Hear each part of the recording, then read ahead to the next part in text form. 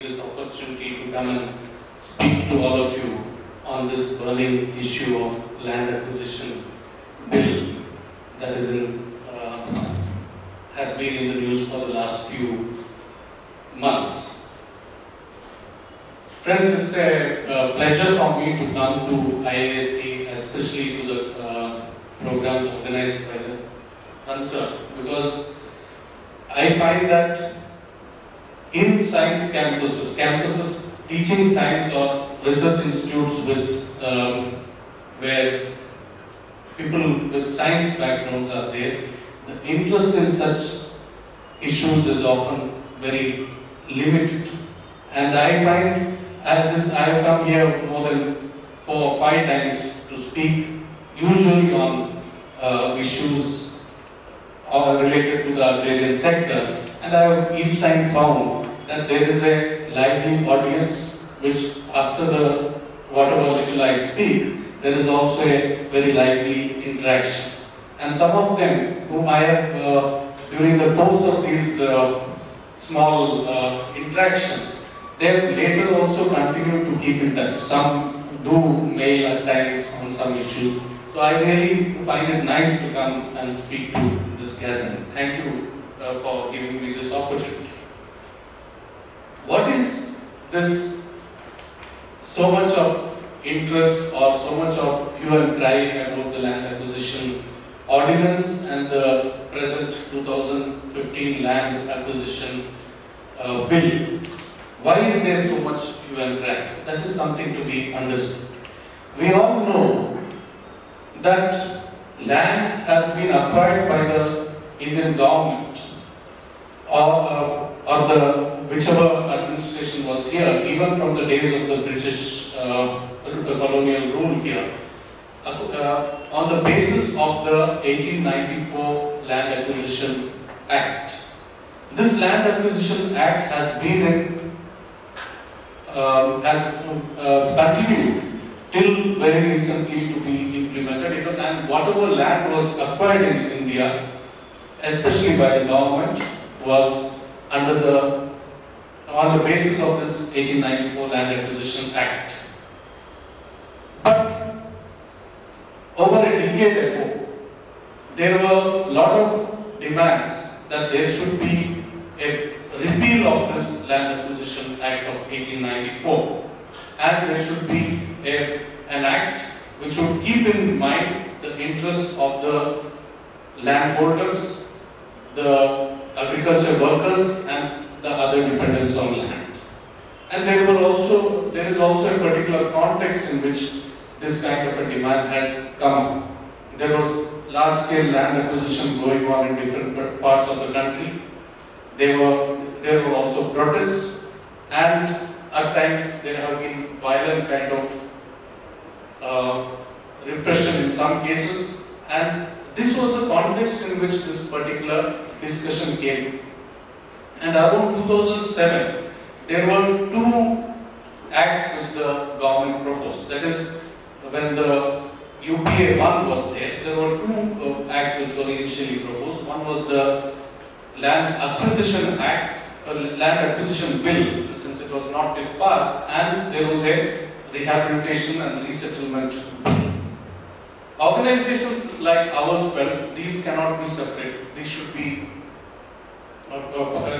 together, and they should be part and parcel of one comprehensive legislation.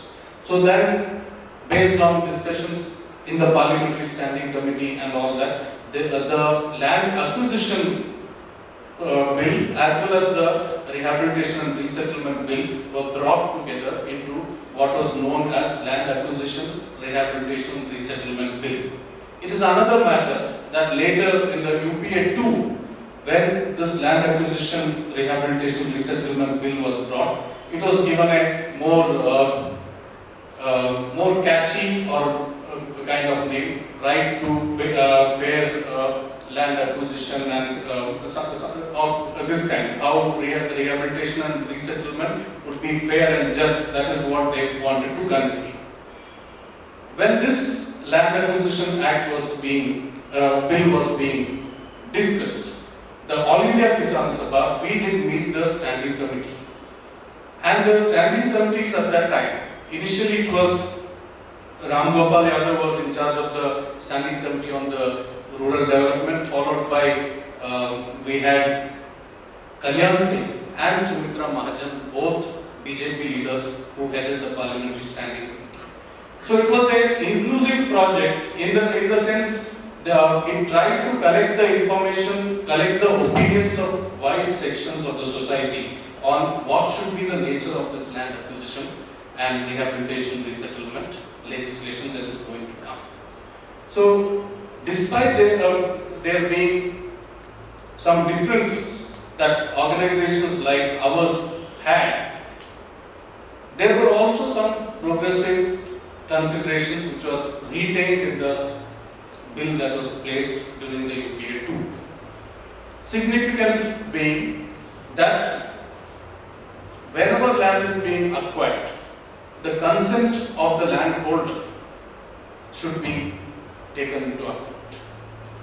Secondly, there was a provision that how for government, for public purpose, if you are taking then around 70%, and if it is for a private or public-private partnership, then you should have 80% consent to be taken, and so on.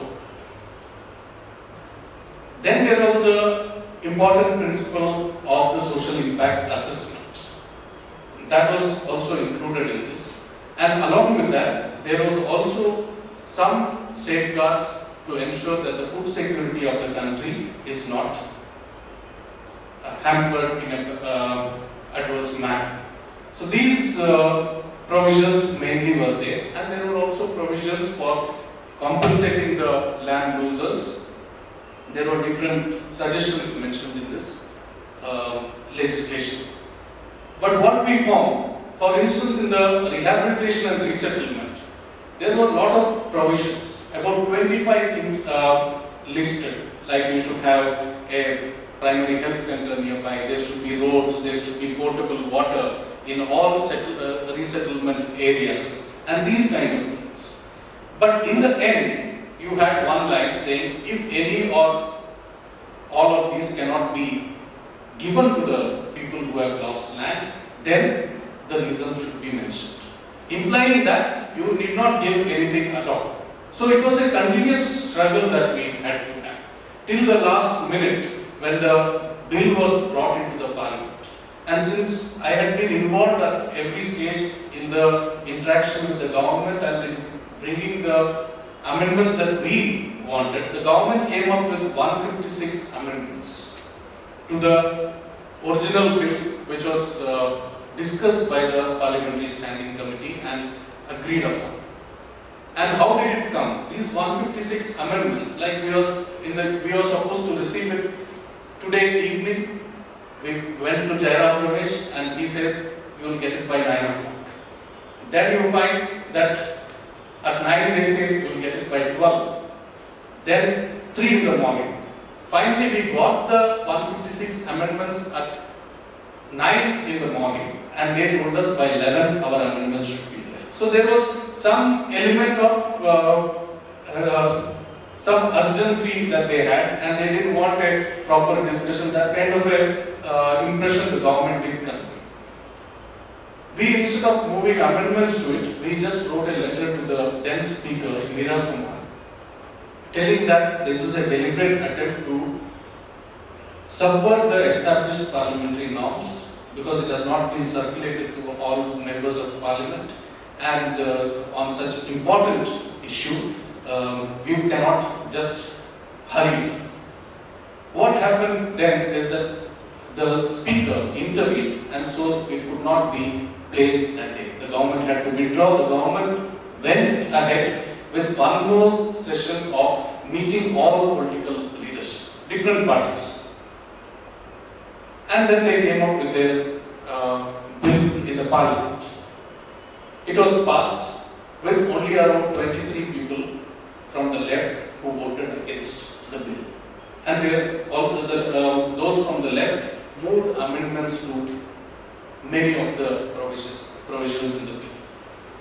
But they were defeated because left doesn't have a big support in the parliament.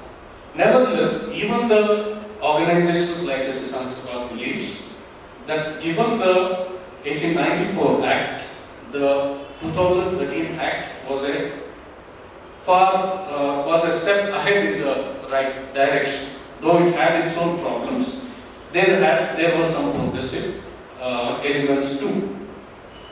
This government, the BJP government, which has taken over around a year ago, when the BJP was in the opposition, I mentioned before you that it was Sumitra Mahajan and Kalyan Singh who were the chairpersons of the standing committee. They claimed at that time, if you can listen to the speeches of Sushma Swaraj or Arun Jaitley, at that time, they claimed that this was actually their baby.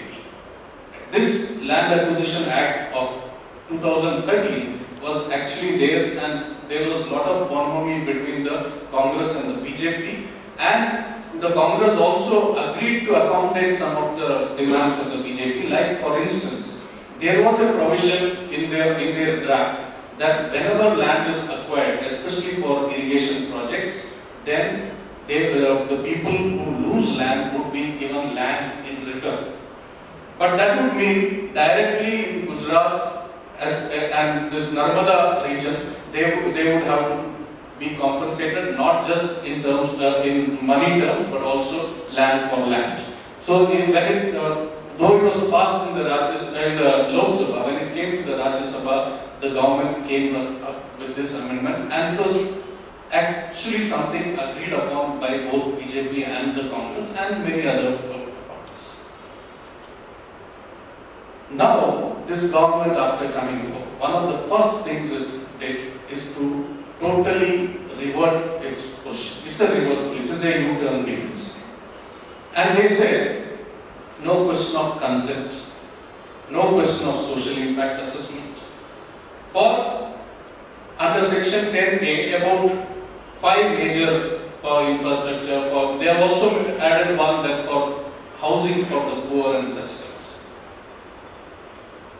No need of social impact assessment, no need of seeking the consent of the people, and along with that, even there is no need for this food security concern to be kept.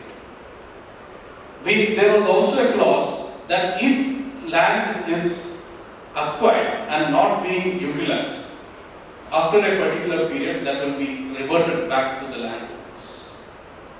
And landowners, they had also brought about a land bank concept. We were opposed to that. We were of the opinion that it should go back to the landowner itself, or it should be used for some kind of a land redistribution to the landowners. This was our debate.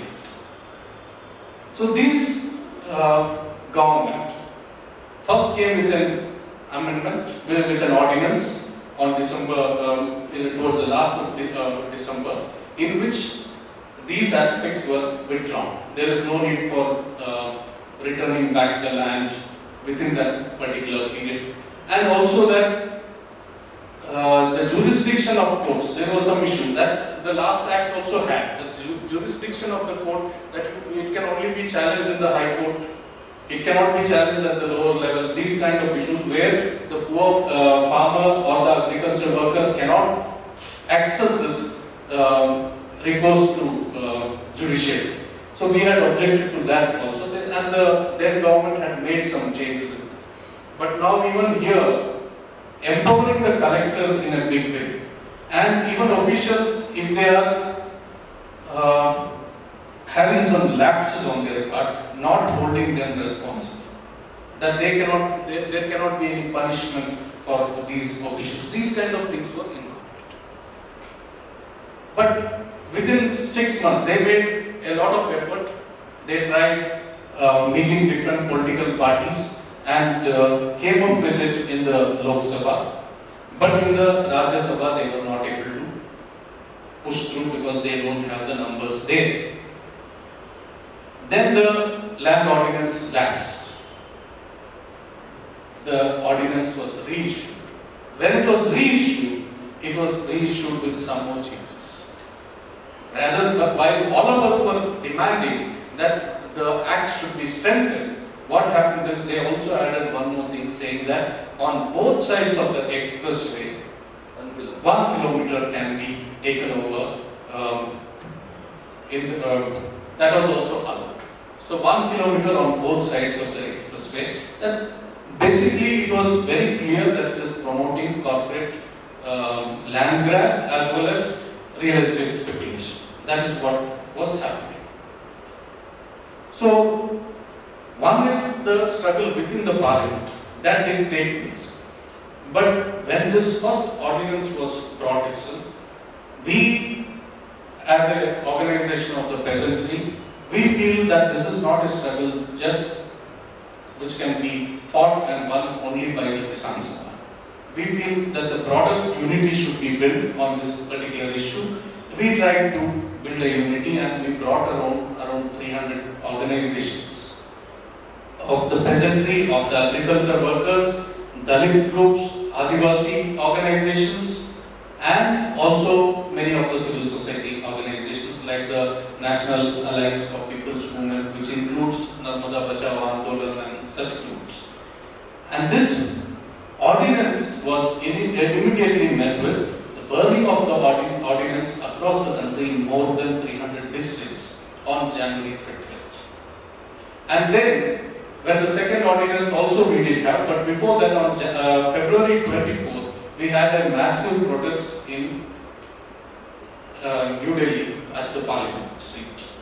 This had also activists like the anti-corruption crusader Anna Hazare coming and joining on a platform of the Kisan Sabha and this broad platform, which now we have called as the Bhu Adhikar Andolon. Interestingly, from just a movement to oppose the land acquisition ordinance, it has now turned into a movement for land rights. Land rights. So, we have also come up with some, for instance, when there was a campaign about Ghar Wapsi, we said it's not, we don't want Ghar Wapsi, we want Zameen Wapsi. Zameen Wapsi, where land has been taken over, but nothing is happening on that land. We have been demanding that it should be given back to the landowners and the landless. In some areas, there are efforts to also occupy them. That is the next phase of struggle which we all envisage. Due to this mass mobilization that we have done, not just in the capital city, but we have also had across the country this time. Even Bangalore, we had, in Karnataka, we had a Padayatra of more than 1,000 kilometers in the state and culminating in over 50,000 people at the Freedom Park, which had 12 different organizations coming together here. So similarly, state after state, district in districts, we have had this kind of protests and Padayatras, and also a signature campaign where about 5 crore signatures we are planning to collect. It is the process is on. So all these activities together has culminated in the government going on the back and coming with a joint group of the parliament to look into this land acquisition, rehabilitation, resettlement legislation. But again, the parliamentary group is in a big way. It's a lopsided presence of the BJP having much greater number. From Congress, from the Rajya Sabha, there are a few people, even from Lok Sabha. But from the left, there is only one single member in this particular committee. So this committee is likely to push through the major positions that the government stands for. Especially the Prime Minister himself is very keen to push through the land acquisition ordinance. We are not expecting much reversal of their earlier stance in the committee. So there is need for greater struggle also. So this is the entire situation that the present land acquisition legislation is. What is it that, why is this kind of an unprecedented opposition to this land acquisition legislation? That is also interesting to know. Because I have been working at the Kisan Sabha Center for the last 6 years. no issue has managed to galvanize the rural population in the manner in which this land acquisition ordinance has been. We have traveled many times to the districts, to the villages. We have tried to mobilize on various other issues, primarily against the neoliberal economic policies, the entire gamut of neoliberal economic policies. But the kind of response we have got in this case, that has never happened. It is also this over time, with the last 2 decades of neoliberal policies being implemented, there is a deliberate policy of pauperizing the peasantry and dispossessing the peasantry of the land which is their sole source of livelihood security, as well as for food security of their families and the country. So this process is on, and certain other factors also. There has been an unprecedented unseasonal rains as well as hailstorms which have hit more than 2 crore hectares across the country. The government's insensitive handling of this natural calamity, that also has led to a rising discontent among the rural masses. And they are seeing how the government is more keen to promote corporate profiteering, and they are not interested in actually addressing the issues that the rural poor as well as the peasantry are raising. So probably because of all this, and probably because different groups, you see, we have also had, when we have brought together 300 groups on this issue, to build a issue-based unity. These 300 groups are not all homogeneous entities with similar kind of ideas. There are differences. But processes which went into evolving our own positions on the first land acquisition rehabilitation resettlement bill, which was brought by the Congress-led UPA, and the kind of convergence of our positions, that also had a role in being able to build this kind of community. So the BJP government is going to pursue. The opposition also comes. We have seen there have been different spots of resistance to this kind of indiscriminate acquisition. In everywhere, even in a left-ruled state like Bengal, at one time there has been some issues related to the land acquisition and the kind of conflict between the state and the landholders or the dependents on land. The left has accepted that there were some mistakes, and they have evolved, their position has evolved over time. And that was most visible during the land acquisition bill which was brought by the UPA government, the kind of position that emerged during the time. And that position, we managed to rally around the other groups around that position. That is why probably we could build such a unprecedented unity against this draconian land acquisition. Some of the other reasons why we are opposing, or the peasantry is opposing, is also to be noted. Even if you talk about the 1894 Land Acquisition Act, we say it is draconian, it is colonial, by British administration it was brought in. But this Land Acquisition Act, when it was being discussed, even the British people involved with the preparation of the legislation, they were also very clear that though they are the colonial masters that time, they were clear that how things should be worded. They were not in favor of the eminent domain of the state, meaning that even for private purpose, you can take land without consent of the people. They were very clear that for the government purpose they were taking. But if you see the debates which went into during the time the Land Acquisition Act was brought about by the British, they are very clear that for private purposes, the state cannot use this eminent domain. But now, in effect, what has happened under the Modi government is the Modi government is telling, even for in the name of infrastructure, in the name of public-private partnerships, many things which they have broadly defined public purpose to include almost everything under the sun, under public purpose. And for all these, there would be no requirement of seeking consent or having a social impact assessment. And now they say that while 1 kilometer on both sides of expressway, they have allowed to be taken under this land ordinance, they are now saying that we have given a job to the one member of every family of agriculture worker. So what is the job? Firstly, no one defines what is this job. When we, during the discussion on the earlier bill, we were very clear that whatever job is given should be given to all employable adults of the affected family. We were very clear.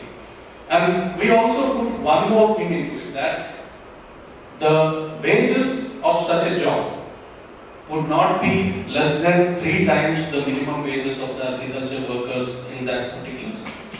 And it should be indexed to the inflation. Because there should be some check on what is the kind of. But this government is now claiming that one job per agriculture worker family. There are, let us say, 5 members in the family, 5 employable adults, and one getting a job. And even that, what is the kind of job is not explained. So, how would the family sustain? That is an issue here. And in the earlier act, also some things, because of our intervention, we could get even tenant farmers could benefit something. The agriculture workers, the artisans, their concerns also were in some way they tried to bring it to the earlier legislation. But by removing the social impact assessment, that entire possibility also is destroyed. So these are some of the problems with the present bill. And food security concerns. Food security concerns, even the earlier bill, we were not happy. They said multi-crop land. To the acquiring of multi-crop land, there were some constraints which they brought in that legislation. We said it should not be just multi-crop land, because even if you see large parts of India, it is dry land agriculture, and may not be, in many parts it's not multi-crop also. They meant irrigated multi-crop only. So we said it should look into all productive lands, and the prior informed consent should be kept in. We also brought in one more clause, especially in the case of the infrastructure projects and expressways, that the land which is acquired should be only that much which is actually required. There should be a proper assessment about what is the land required. And only that much which is actually required should be legal. There is a principle which we quoted in that the land which is actually required alone will be legal. This is because of our experience that the kind of land acquisition which has been happening. You might have seen the known about the Patta Parcel protests against the land acquisition in UP. It was the JP's Yamuna Expressway and all. So there, the kind of land that has been acquired, at that time it was almost 3 kilometers had been acquired on both sides. That is not according to any of these acts. It is based on the 1894 itself. Almost 3 kilometers of land on both sides have been acquired for real estate purposes, Formula 1 racing tracks, golf courses, and so on. And when the farmers were given something like 400 rupees a square meter, and the land prices escalate with all these coming up, and very immediately after buying it at such a cheap rate, it was increased to more than 100 times when it was sold to the other people who wanted to buy land for some other building purposes. So the farmers are seeing this, and the earlier act also mentioned about some annuity, how farmers would get some benefit from it. Whatever industry comes, whatever development happens, a share in the development. these kind of things seem to be further diluted by this particular land acquisition ordinance. I think I will stop here and speak more when there is a discussion. I have some more issues which I would like to place before you. In the course of the discussion, I will keep those for the discussion. Thank you for hearing.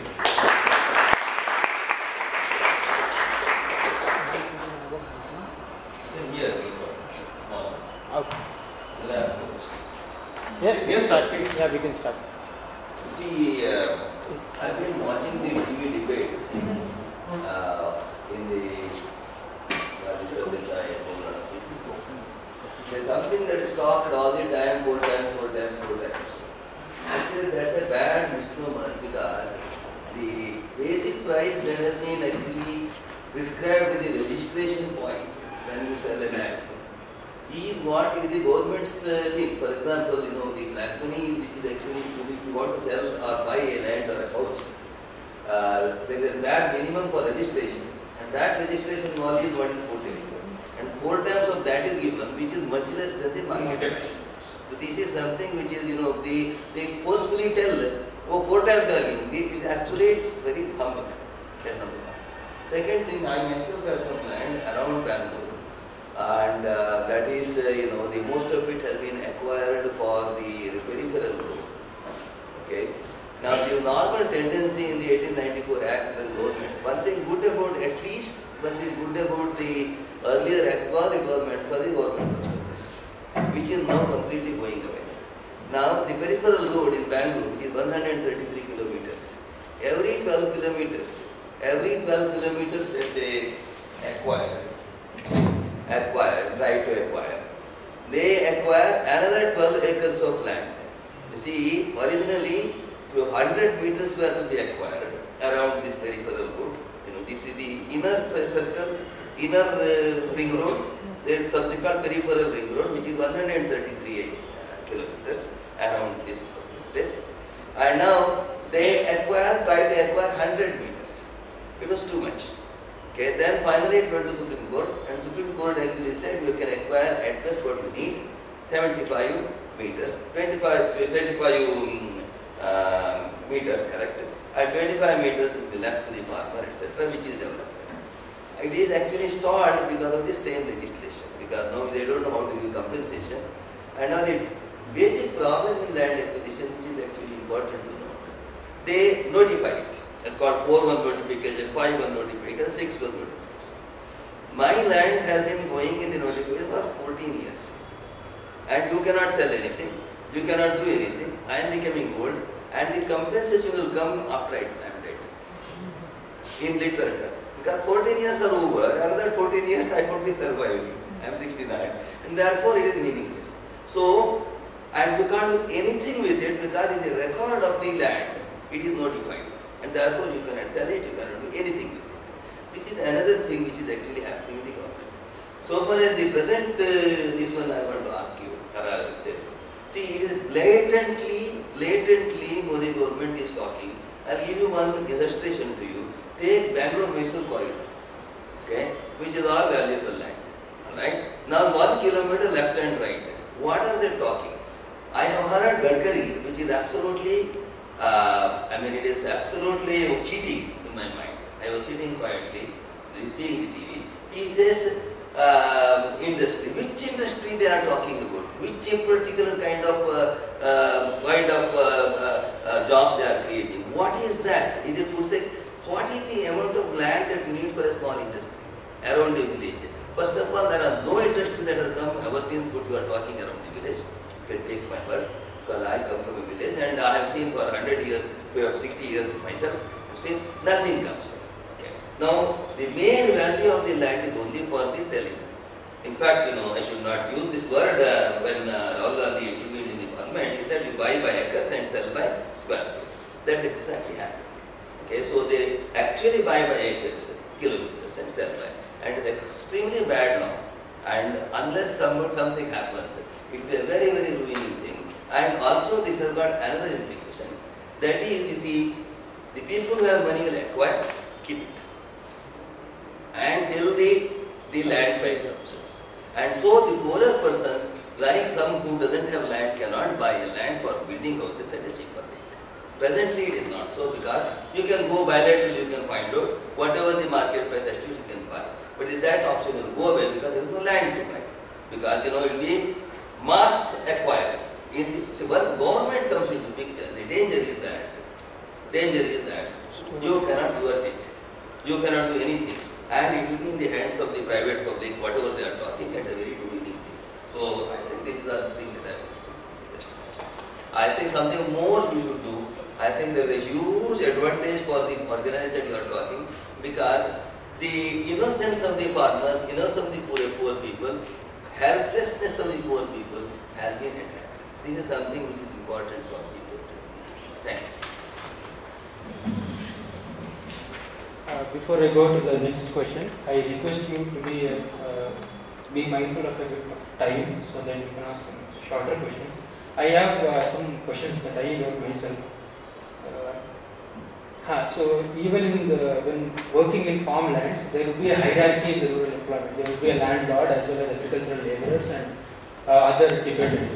So how does this compensation and rehabilitation, how is it different for all of them? Is it the same for all of them, or has it been changed? I don't think that is the point, because the land owner is owner, fine. There is nothing like for the owner. Yeah, please. Yeah, I think I'll take more questions. Okay.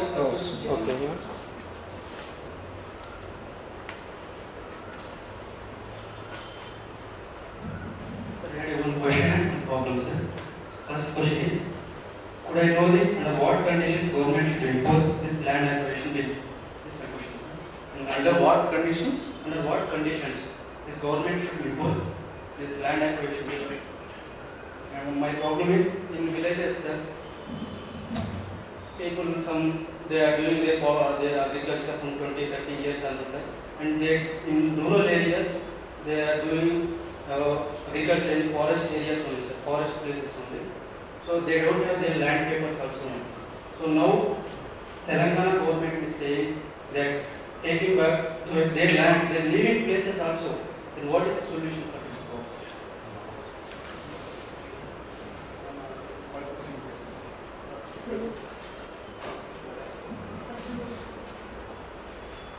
So I wanted to ask, what about the owner having a part in the project, like not considering the value of the land, he has a fixed part in the project, like 5% of the value of the project or whatsoever. Then if he wants to take the money by selling it, it's up to him. One question I had was, as sir has pointed out, what's the procedure for fixing the price of land? If the government itself is involved, then can we expect it to be reasonable? And since I don't think farmers have negotiating, share at the table if the government itself is fixing it, so will it ever be justified for any hope? So you talked something about some 70 or 80% consent in some sort of way. Can you be more elaborate? Like, is it the consent or not a consent? How is it 70 or 80%? Okay. And one question I had was, the earlier Act 2013 excluded private hospitals and education institutes, but this law, this amendment conveniently includes them. Can you guess why the government is doing that? Can there be any good intention behind that?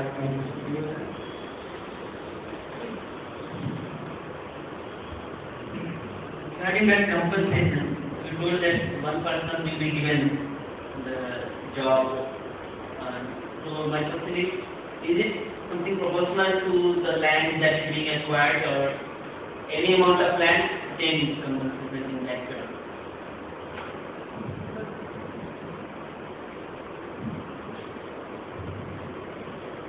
My question regarding the capital use of Andhra Pradesh. Capital use. Yeah, that has come up recently after the division of Andhra Pradesh. So there, the government is planning to acquire pool the land from 29 villages. It's a agricultural land, multi-crop land. And there the main issue which I found is that most of the farmers who are willing to give the land are the owners who own more than say 10 acres of land, who will not be affected slightly by the good, but the small farmers are the ones who are minority members are being affected. And how do we tackle this kind of issue? One last question is, the amendments are so radical that they would exempt even the consent of farmers at all completely for 5 projects. One obvious doubt I have is that constitutionally valid at all? Right to property has to be one of the fundamental tenets of the constitution. So can this be, I guess the court will drag it long enough, but at least is there a legal recourse if say association of farmers decide to go for it? Anything else? Okay, maybe I'll address these and then firstly what sir mentioned here, perfectly correct about compensation. When the first draft of the bill was brought by Jawaharlal Ramesh, it mentioned 6 times compensation. Then they reduced it to 4 times for rural areas. And when we were discussing in our organization, farmer friends from states like Tamil Nadu said even 10 times that still we will not get a proper price because the price is undervalued and according to the registration and according to the government records. So that is perfectly correct what you have, and we did bring it to the notice. We had mentioned that there should be some kind of a the local self-governing and some kind of a consultation process with the people there, and that way you should arrive at a compensation which can be. And you mentioned about the Bangalore-Mysore corridor, the nice road and such things. We have also been taking up these issues and fighting, and we have also seen how the regular road. Yeah. Now they want to expand. The They are also peripheral. applies. See, the question is, it doesn't matter where. Wherever there is a value, you want to acquire. That's the whole point. That is the. It is nothing to do with nice. Exactly. And people who are having money are acquiring money and political clout. Because if you see the report which the Karnataka government had set an inquiry, maximum land grabbing has been done by people who are sitting and deciding the legislations for our state here. That is one thing. And another is regarding the hierarchy in land relations. Is the hierarchy in land relations, what happens is the answer to a certain extent is there in this question about land being pooled for the capital in Andhra Pradesh from 27 villages. Apparently it is something like 7,000 square kilometer area that is being taken. And there you have many non-cultivating households. They are holding land. Many of them, their family, the children are in US or somewhere abroad, and since they are upward, there has been an upward mobility, they are mostly residing in Hyderabad or some other cities. And some of them even coming to Raichur and all that into cultivation in a big way. So here the land is being actually leased out to poor tenants, agriculture workers. In fact, now there is no protection for any of them. Just on the way to IISc, I got a call from a Supreme Court lawyer who said there are farmers and tenant farmers from this area who want to meet us in Delhi in the next week, because they feel none of the major political parties there have taken up this issue so far. So these hierarchies are there, and that is where the agriculture worker, whatever they are providing is for one job per family. It is, and it is only the land owner who has the, and that is where his question is important. In Karnataka, you are talking about Telangana. In Karnataka, there are about 20 lakh forest land cultivators. People having half an acre, 1 acre, below 10 acres in any case. And by this latest ordinance, they have also brought in that state governments should make a survey of government lands. So, make a survey implies that those who are occupying those lands without pattas should be evicted from it. And the Karnataka government, it is a Congress-led government, they have already started some process in this direction. Telangana is the Telangana Rashtra Samiti is ruling there. They have also come up with similar steps. It is happening in other places too. Under what conditions the government should impose land acquisition? I think what we are saying is it should not be imposed firstly, and if it should be, if there should be land acquisition for some project, then the principle of prior informed consent, the concern of the safeguard for food security, the social impact assessment, these should surely be taken into account. Point there. Yeah. See, public purpose, public cause like railway, etc. Yeah. There is no consent required. Yeah. Correct? Yeah. And therefore, government can take only for public purposes when it is specified that consent is not required. For all other purposes is what the consent was. Yeah, but what I am telling is, a lot of projects, now they have exempted in the name of national security and so on. That should all go. Yeah. That is what we are saying. Absolutely. And also we say that there should be a national and state land use commission or land use board which will have a proper land use plan at the state and national level. So you see, the multi-crop area which they were talking about in the last act, they were saying about 5% of the land in a district can be acquired. So, okay, 5% of the multi-crop land is acquired and already cultivated. Then again you have multi-crop land. Again that 5% in effect, in a gradual way you can occupy. That is, if you just try to extrapolate a bit, then it can happen. So there is, we were not happy with even that provision. We had more stringent provisions in our suggestions. Owner having a stake in project, this is something which organizations have raised. Unfortunately, the government has only said something like some annuity, some minimal amount on a regular basis, that is for few years would be given and so on. They have not accepted this particular thing. The issue of 70% or 80% concern.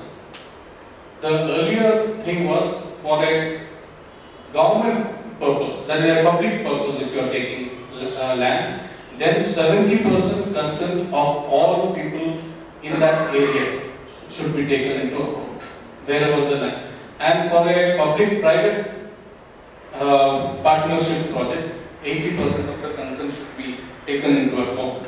That was the, and here how we were in some, the earlier act was talking about especially the scheduled areas, the tribal areas, that it should be just based on whatever the panchayat takes. We were of the opinion, the Gram Sabha, because there is the panchayat extension to scheduled areas, the PESA has certain specific regulations, and under the Forest Rights Act also there are some protection for these areas that should be maintained, but the government has not been in a mood to accept that. And one person job, is it proportional to the land acquired? No, it is not. It is. They have just mentioned about it that whichever families, especially the agriculture workers families are involved, there one person would be given. But then what about the artisans who are there? What about even the farmer families itself? What about their jobs? That is also not very clear in this land ordinance which has come up here. Whether legally we can question on this concept. I think some groups are planning for filing a PIL into this issue, but we are trying to look into different perspectives, mobilizing on the ground level in the parliament, the legal recourse, and they are also prepared for that this government will push through this bill, and wherever unjust acquisition is going on, whatever way possible, we will resist. And that we have not everywhere that the Kisan Sabha, we have our own 2 crore members across the country. We are trying to educate the farming community, the agricultural workers about their rights. So that is also. I would like to also bring to your notice some figures. Sir, I have got 3 important questions. Yeah. One, after the 2013 Act, were there acquisitions at all under that law? After the ordinance of the 2 ordinances that we can get it. Were there any acquisitions? Second question. Third, was the 2013 Act was reasonably satisfactory for the accepted? To my best knowledge, whatever acquisitions have been happening have still been going on by the 1894 Act. But after the new law comes, they should And- have the new one. And that is after the 2013 Act came into being. I don't think anywhere an acquisition has happened under this particular Act. Though, because that bond for consent, seeking the consent and so on, there has been no such process. To my best knowledge, I can stand corrected. The second thing you asked is, After the ordinance, were there any movements? no, it is the same. And the third, What the 2013 Act is reasonably good for the overall. After all, in relation to what this government is trying to bring, which is both ways, in relation to 1890. no, in relation to whatever the Modi government is trying to bring, it is surely far better. In relation to the 1894 Act, also it is better because the people's consent is sought No, I and these kind of issues are. think I got it.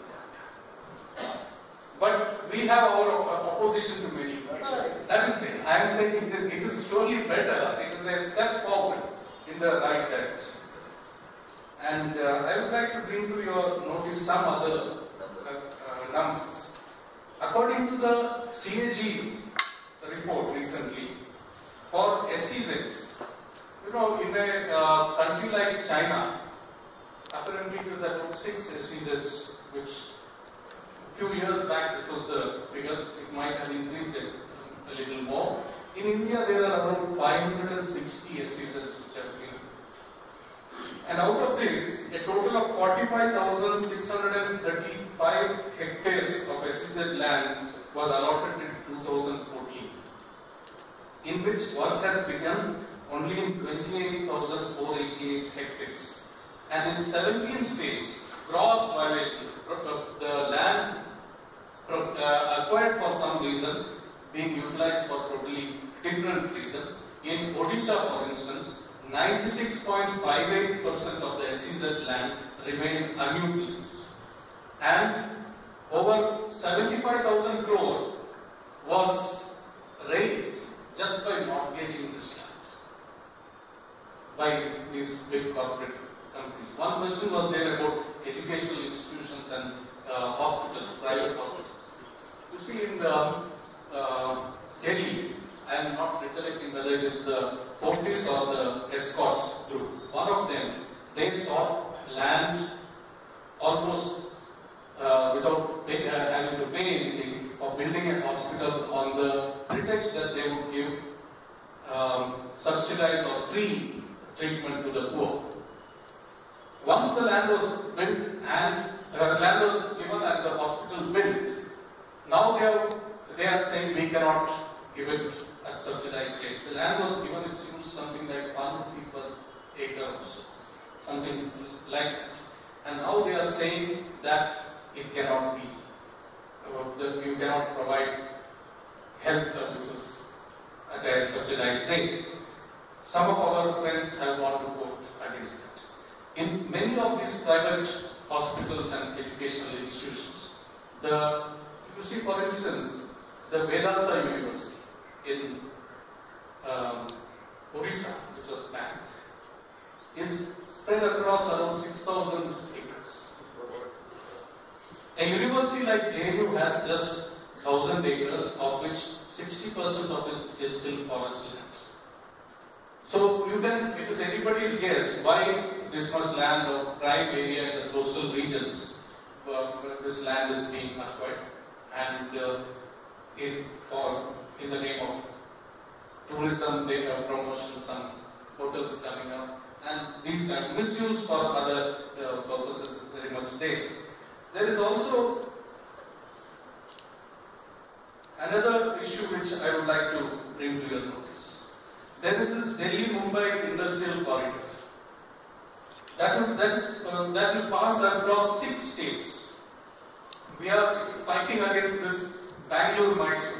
So this is 6 states, and we made a calculation that if 1 kilometer on both sides are taken, then it would mean almost 7 lakh square kilometer, or 17.5% of all agricultural land in this country would be open for acquisition. So that is the nature of acquisition this government is talking about. And we have all been hearing about smart cities.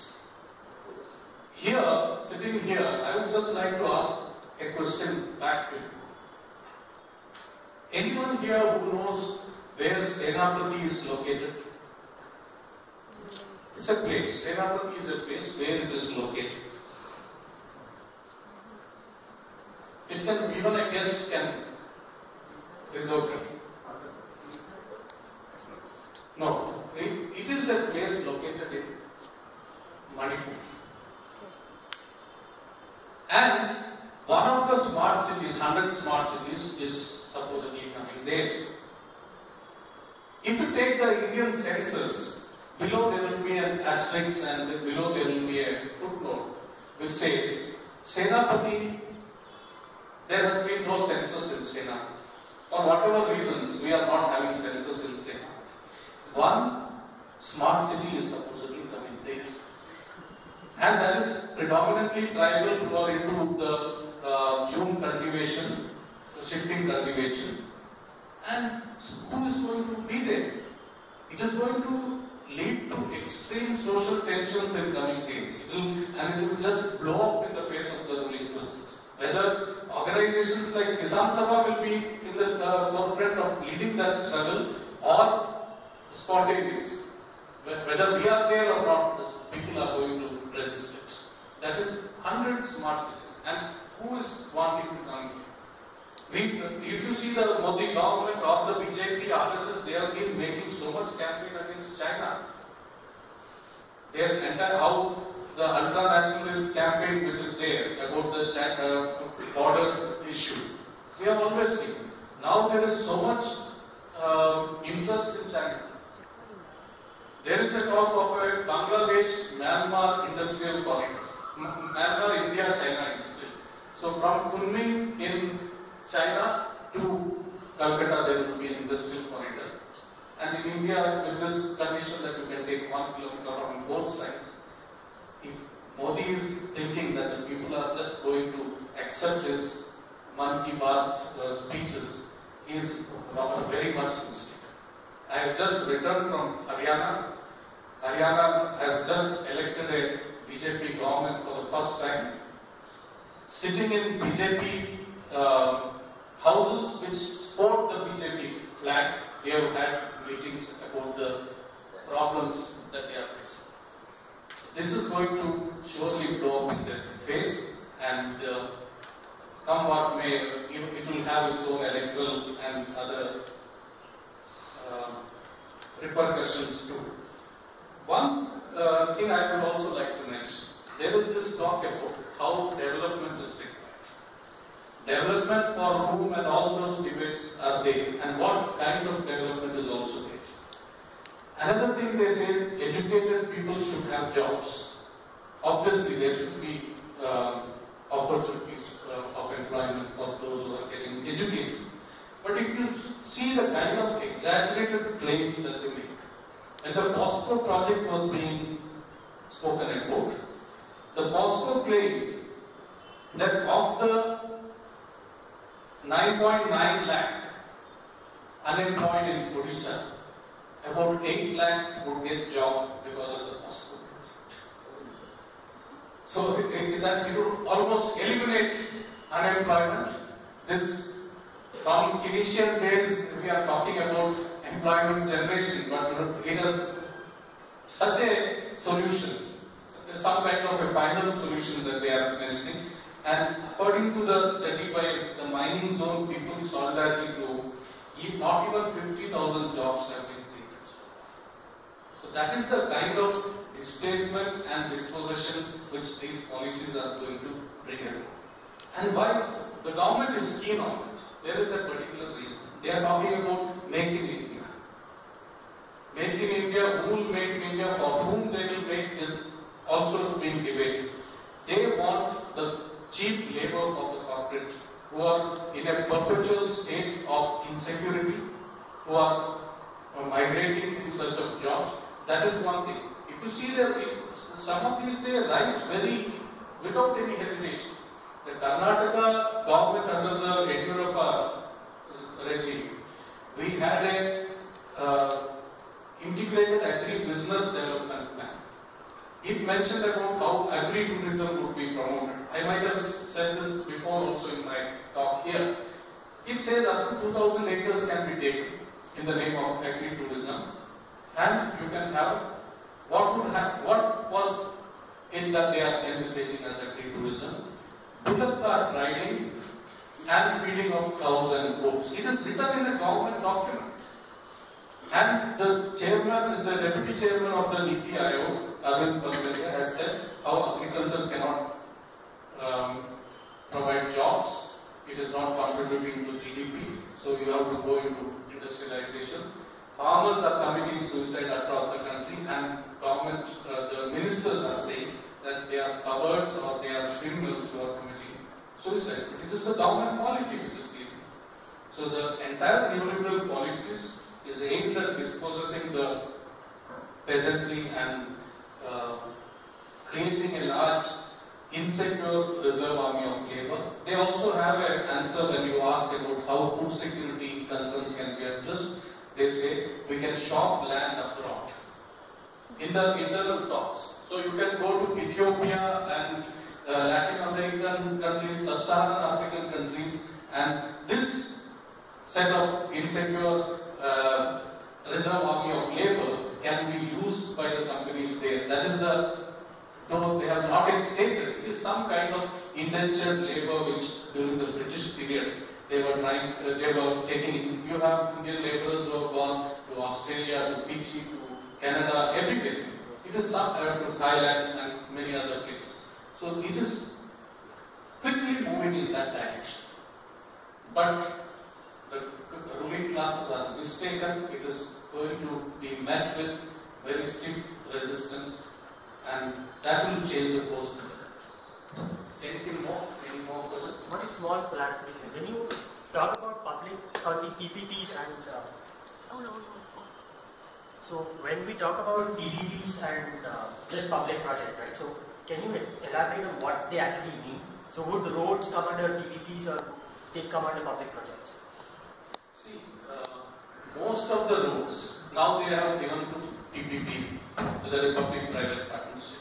So, and the government in their explanation of public purpose, roads and such infrastructure has been treated as public purpose. And PPP projects, if you take a, let us say, any flyover, which is, I had a friend who was working with the National Highway Authority of India, and a senior engineer, who twice came out to us saying this is the biggest corruption that is going on. Firstly, the companies claim that this project is not viable. So, to fill that viability gap, there is something called viability gap money which is given by the government. Apparently, most of these projects are completed by just this viability gap money which they get. I just want to point out to you in the answer of this also, or you can answer me. See, it is a mistaken notion that only roads are built. I come from a village, I come from many places. In fact, connectivity in terms of the road or the place is already there as the what we call kharab and etc.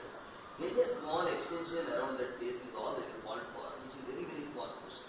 So, it's a bogus thing to tell that I build a new road. There may be a new campus when you build it, that's a separate matter. But so far as connectivity is concerned, that's wrong. Second thing that is actually wrong which they are actually talking about is irrigation. You see, the irrigation that they are talking, by and large, today, major rivers have been irrigated, major things have been done. There will be extensions of canals where your requirement farmers are ready to give the water comes from that. So it's all actually wrong information government is talking. Particularly Gadkari who is actually building these infrastructure. It is actually telling wrong. This is what, I have watched very carefully. See, I do come from a reasonably good background, it's not that. But the point is that it's all people who do not know, they think they are building.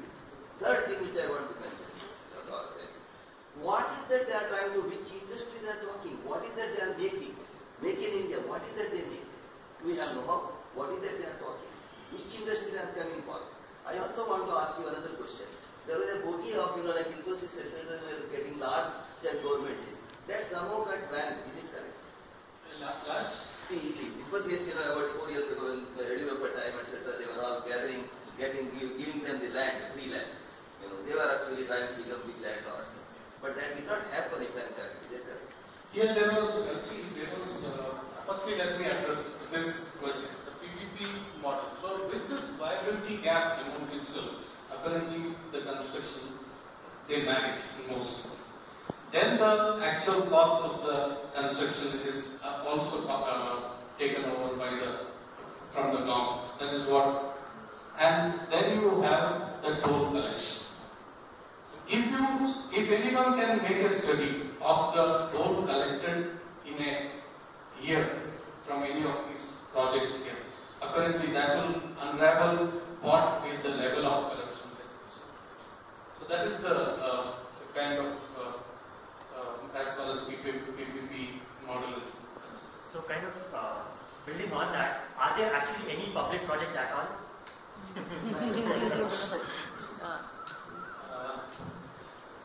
No, actually you see, in the neoliberal phase, that is from 1991 onwards, what we find increasingly the state is withdrawn. And state, the minimalist state, these kind of arguments used to be there before, where state should be only looking into law and order, nothing more. And we are fast moving in that direction. So you have public sector undertakings, profit-making public sector undertakings being just sold off to private companies. We have in agriculture itself, we have the case of fertilizer companies. We have many fertilizer companies which was just closed down. The argument was we will get cheaper fertilizers and better fertilizers from abroad. But when a country of India's magnitude with crores of farmers goes to the international market, that itself leads to an increase in prices. Because the possibility of this market is low. Now, for instance, phosphates. We are entirely dependent on China and Morocco for phosphates. Forget the border question. If China says we won't give phosphates to India from now, that itself will lead to a big problem for crisis for the countries. And even phosphates, how the countries are benefiting from it. Phosphate from China is being in 2012-13 was ranging around $450 to $500 per ton. Our government gives around $230 per ton as subsidy to Adani's, Ambani's and Tata, Reliance. These are some of the, and Birla. These are the companies which import this phosphates. So in effect, they are not paying more than $270 per ton of diammonium phosphate. Our farmers are paying more than $600. No one has so far said this is corruption. It just happens. No anti-corruption crusader. We have been raising, and to be fair to the last CAG, he also in his report did bring out about how the corruption in fertilizers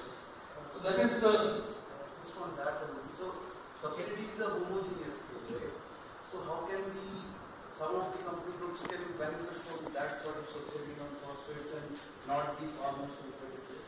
No, you see, earlier when the subsidy was given, the government was fixing the price.